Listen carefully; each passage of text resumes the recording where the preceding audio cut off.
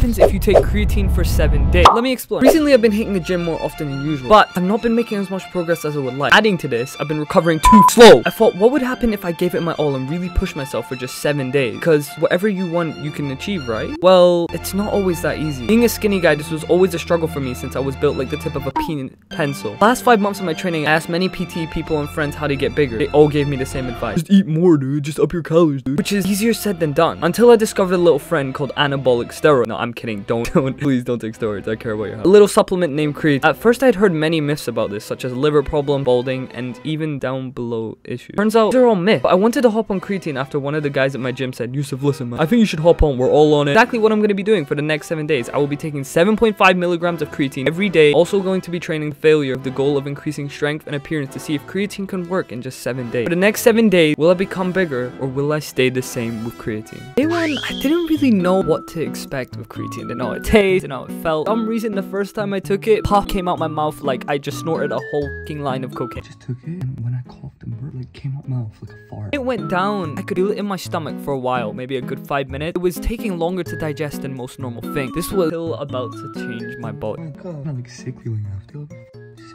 Now, apparently this is meant to help with your endurance, your performance. It helps with memory retention, focus, endurance, and recovery. So day one, I decided to do arms because I don't really get to do arms that much, and my arms are not the fucking biggest. But I also wanted to mix in calisthenics with this because I wanted to look better overall, because I felt like arms was the best way to go because my arms are pretty puny. Like, I'm not...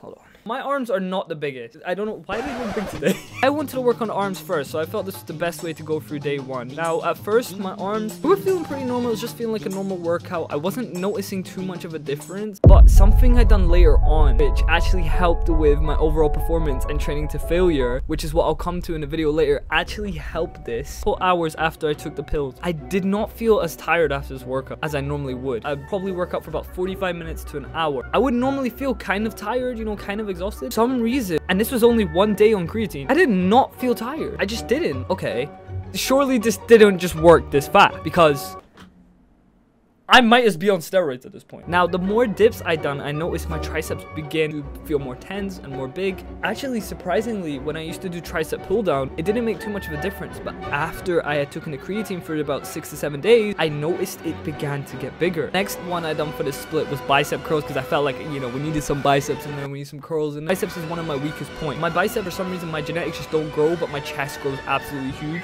Biceps was always a struggle for me, so I really wanted to work on this with creatine. Just trying to push myself to failure right at the end. But every time I got to failure, I think the hardest part is mentally pushing yourself to push over. When you're on the last one and you know you can keep going, but you can just let go at the same time, that is the hardest part to get through. And this is where we need to mentally discipline ourselves and keep going. When you want to get that strength, when you want to keep going, when you want to hit that next achievement, when you hit that next PR, you want to move up in your weight.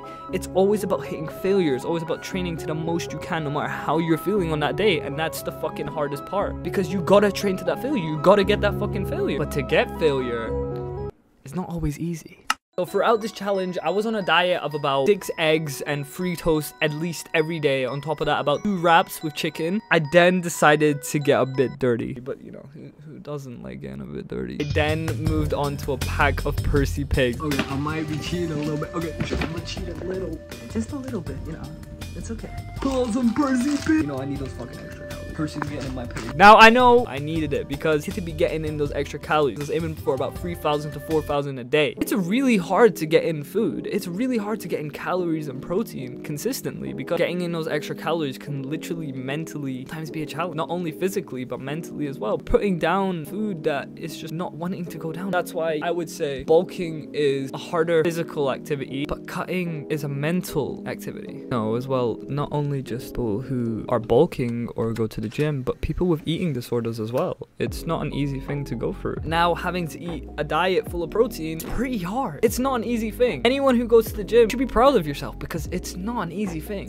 Now, the thing is with day 2, it's more of a thing where you guys won't be able to see it, but I can feel it. Already feel, even now, I'm still on creatine and it's been 9 days. I can feel my muscle more tense. 5 minutes ago, I showed you my bicep and it was super tense. It's normally not like that. When you think about it, you're pushing your bone to break slightly, breaking the fibers slightly, then pushing them back into place with food and protein to rebuild muscle. You can say the same thing about your brain as well. You know, you break to rebuild. You fail to succeed. You have to break. Because if you don't break, you can't push forward. When you're trying to get there, it's hard. It's not meant to be an easy thing. No one says it's comfortable going to the gym, working your ass off till you're bone. No one says it's fun.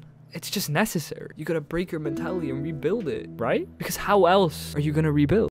One thing I would say was very, very handy for me was having creatine there in a tablet form. Now, this is very useful for people who are continuously doing things because it doesn't mean you have to drink it all day. You can just take it like a pill. So coming from work and going to the gym, this option of creatine made this very, very good for me. And that's exactly what I done on day 2, where I came straight from work, went straight to the gym, and on day 2, we hit back. Oh, I'm not a huge fan of back. I do love the way my back looks though after, like I'm not gonna lie. I'm not a massive fan of it. Because back can be pretty painful when you're not in the mood. Like, back is one of those things where it's like you either want to do it or you don't want to do it at all. And when you don't want to do it at all, you have to force yourself to do it. Because, you know, who doesn't want a big back?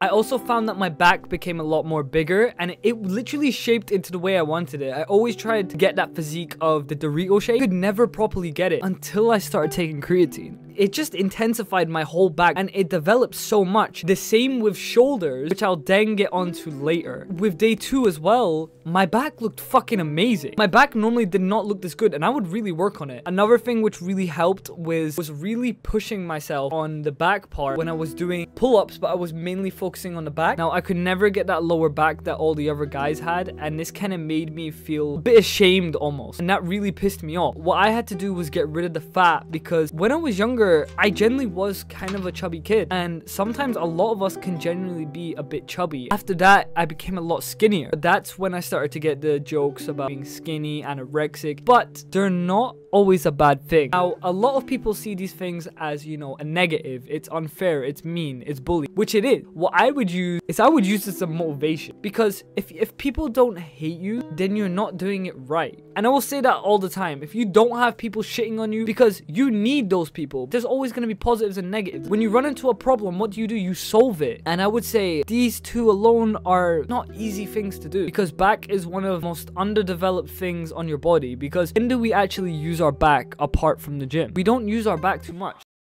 After I'd finished my last back workout, I sat there, and when I looked in the mirror, I was like, holy shit, my back is so much more tense. Just that feeling alone is a really nice feeling. When we do constantly go for battles and struggles, accomplishment does feel good, and it's satisfying and it feels really nice. But the problem is when we get too comfortable. When we've hit what we want and we get comfortable, then we slack behind. And I'm guilty for this as well. As soon as we finish a goal, we should be putting another goal in place. Things with like depression or sadness or emptiness. To get out of that feeling, you need to outrun it. That's my philosophy of it. You need to outrun it. By doing so much at the gym and constantly going, it struggles to catch me. And this is where we get to day 3. Now, chest. I already had the upper advantage. I'm not gonna lie. My chest genetics are pretty good. I literally got tits, bro. I'm not gonna lie. Like, one of my friends, she was like, yo, you could probably fit a bra on that. And with chest, I already do consistent push-ups a lot. I try to do about 50 to 100 push-ups a day. By doing this many push-ups, my chest was already going to be even more developed. We started off with dumbbell incline. Recently, I feel like I wasn't pushing myself enough on this. I feel like you could say that about a lot of weights. A lot of the time, we go for the easier weights because, you know, anything easier, it feels more comfortable. We still get that bit of a pump and that bit of, you know, endurance on our muscle. That's not what we should be feeling good about. If you're not being better than you were yesterday, what's the point of trying? Dumbbell incline, I was lifting about 30 to 32 kg on my chest, which isn't huge compared to a lot of people. Before that, I was doing about 28 and 26. And as soon as I done 30 and 32, this was a couple days after, I was like, oh shit, I can do it. Now, at first, I made myself think it was the creatine, but of course it was not the creatine. It was generally just the way I was thinking. Because in that moment, the whole time, I could have been doing that before I took creatine. And I could have probably had the capability of lifting that much. And that's the problem when we don't try hard enough. So I done this for about 3 sets. I normally do all my sets for about 3 times, and then all to failure for about 1 to 5 because I wanted to build for strength, not endurance. So I also done pec fly, but for some reason when I was doing pec fly, I could lift a lot. I was doing about 100 and 114 kg. I was kind of a bit shocked with myself how I was doing that. Now maybe I was just thinking in a different way, but this kind of goes back again to the idea of I started to think differently. I started to perform better, and with this mindset I just went fucking crazy. I don't know how I started hitting these lifts. Even now, I've changed my whole mindset and how I look at the gym. Why would you not try and give it your best every single time you try? Because why wouldn't I? I could die tomorrow. I could die in the next month. I could die next year. You never know when your time is coming. So why not give it your all? Why not give it your best? So don't ever settle for less. Don't ever do that. For the last one on chest, I went for upper chest, or just kind of just going down in the upper chest because I wanted to work my chest fully. Afterward, once again, my pump was crazy. My chest felt more bigger. My upper chest, my lower chest, everything on my chest felt bigger. It felt more tense, and I liked that a lot. Now, day 4 is all about the shoulders. Shoulders were actually a weakness for me, the same as bicep. Shoulders as well, I started pushing myself more because I was on creatine. Straight away, I noticed my shoulders, they looked more tense, it looked better. I wasn't doing this before, and that was the issue. One place I really struggled to grow shoulders a lot was the rear delt. I think a lot of people genuinely struggle with that because it's really hard to get this and make a contraction between it. So once I got the rear delt down, it really helped because I started doing my sets a lot slower. By doing my sets a lot slower and taking longer rest times, I realized that everything just became a lot better, and even my growth and my body and recovery in general, because every time I was doing a set, I'd probably rest for at least 2 minutes. Ideally, I would recommend 3. Lateral raises were very good for me. Shoulder press, I didn't really want to use the actual weights for shoulder press because I couldn't feel like I could go to failure. Also noticed as well, it didn't hurt as much. Going back to the idea of biceps earlier, it wasn't feeling as hard. Maybe I was creating a placebo in my head. I genuinely felt like, because I was able to recover so fast, I felt like I was able to pull it down faster. When I would do shoulder, do them more consistently, it made my waist look smaller, which I really liked because my upper body was getting bigger. The same with my back and lat. When the back and the shoulders get bigger, it makes your waist look tinier, so it gives you that kind of nice look. You know, sometimes we always talk about how we want our body to look, how we want this perfection, but we always aim for perfection. We shouldn't be aiming for perfection because nobody's perfect. You're not perfect. I'm not perfect. No one in your family is perfect. None of your friends are perfect. It's just about trying your best. If you're trying your best, if you're putting in the work, if you're disciplining yourself, whether it's music, whether it's the gym, social media, whether it's YouTube, TikTok, Instagram, whatever you want to do it, and do it like you've been doing it your whole life. I want you to come away from this video and understand that I made this video because, one, I'm genuinely evolving with my content, and I know I'm a good content creator. I've not been putting it the direction I want to, and now I am. I'm taking control of what I want. I want you to do that too. And speaking of doing it, we get on to calisthenics. Now, this one can be a bit of a tricky one for people because some people hate it, some people like it. I don't mind it. I'm a bit in the middle, you know. I enjoy calisthenics because of how it makes my body look, like being able to lift my own weight, and I like doing things like gymnastics, these type of sports. And I feel like these really help with those type of things. So I feel like it really just depends on your lifestyle and what you're equated to. Like if you were a rugby player, you're gonna most likely want to be bigger, right? Whereas a football player needs to be more skinnier because you need to be faster. Everyone has their own goals. Everyone has their own diet. Calisthenics really helped in my overall performance in lifting weight and lifting anything in general. When I was doing weights, when I first done calisthenics, I actually didn't even have a belt. I used to literally use my fucking back. So I just had to make use of what was around me. Sometimes we might not have everything we want, but we have to work with what we have. If you don't have a lot of money, if you don't have the best wealth, you don't have the best things, what are you gonna do about it? Are you gonna cry about it? Are you gonna be sad about it? Or are you gonna work to improve that? I'll tell you something. This is genuinely embarrassing. I never used to be able to do a pull-up. I never used to be able to do a dip. I couldn't do one push-up. So the point I'm trying to make, you don't need to look at everyone else around. You just need to start, because having a starting point helps you get to the finishing point. If I could never do a push-up and now I can do like 100 a day, 200 a day, you see something that feels threatening to you or you feel like can't do it, you can. You just need to try hard enough. We get to day 6. So day 6 is a bit of a weird one because I was in between doing legs and abs and cardio. I didn't do legs in this challenge. I really should have, to be honest. I'm not gonna lie, because no, I skipped out on something, and there's me being guilty for something again. There's me taking ownership. Like I said, I'm just as guilty sometimes. I didn't do legs in this challenge because the fact is I don't like legs that much, but I should be doing it, and I should discipline myself into it. That's why as soon as I finished this challenge, I looked over at this video and I said, fuck, I could have done that, but I didn't. I was fucking avoiding it. So as soon as I finished that video, I went straight to the gym and I said, fuck it, we hitting leg. Because I knew I was disappointed in myself. And I didn't want to psychologically make myself think, fuck, oh, it's fine, it was just leg. Oh, it's not fine because I didn't do it. But like I'm saying again, we're not all perfect. But as long as you're trying, you're doing well. Because time can't be taken back. But what we can take back is our future. And you decide whether that changes or not.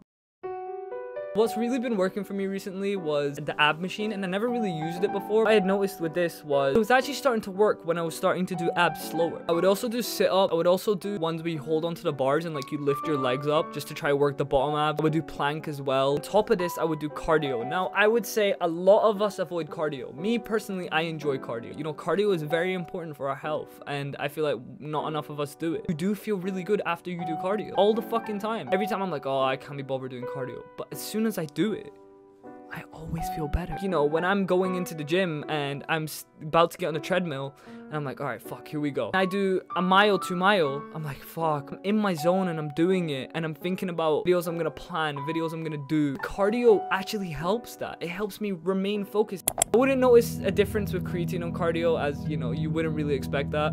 And if I did, I'd probably think I was dying. But throughout this whole challenge, I would say, well, my conclusion of creatine on 7 days, now being on it for over about 20 days, creatine has made my muscles more tense. Creatine has now enhanced my muscles and my strength after about 20 days. It was more just being able to hold more, recover faster. That's why I was able to do more. I didn't find really too many stomach problems apart from the first day. And that first day when my stomach was hurting, you know, that was fucking bad. But after that, I wasn't really finding stomach issues. I would say it is hard if you kind of don't like swallowing big pills. I wouldn't advise the pills, probably go for the powder. And you want to take creatine and your mom's not letting, please show her this video. Creatine is just a water substance. It goes into your muscles. It makes your muscles more tense from working out. It's not anything crazy. It's not a steroid. It's just a drug that helps you build more muscle. But please, please, please make sure you're drinking a lot of liquid and make sure you are training a lot. I would say overall, it's very safe. It is really good for my performance. It's literally you versus you all the time. If you are feeling insecure about your body or insecure about anything, just remind yourself what you're doing this for, what your purpose is. Remind yourself why you're doing it. Remind yourself all the time why you're doing it. It's kind of my first ever proper big video of doing something like that. Let me tell you, it was pretty crazy. I've never done a video like this in my life, but I don't know how you guys are going to respond to it. I really just wanted to convey a whole different amount of emotion for this video. This video is not just a video. Like, this video is me as a whole. And the editing, the scripting, the storytelling, everything is so much of me, and I wanted to show it through the use of a YouTube video. That's what I am.